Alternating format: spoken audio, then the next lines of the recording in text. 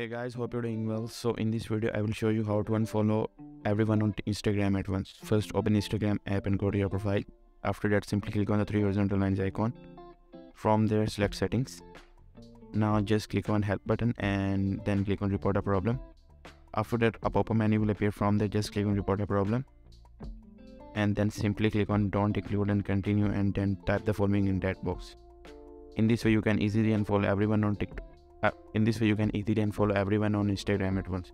If you found this video helpful, please don't forget to like and share it with your friends. I will see you in the next one, and thank you for watching.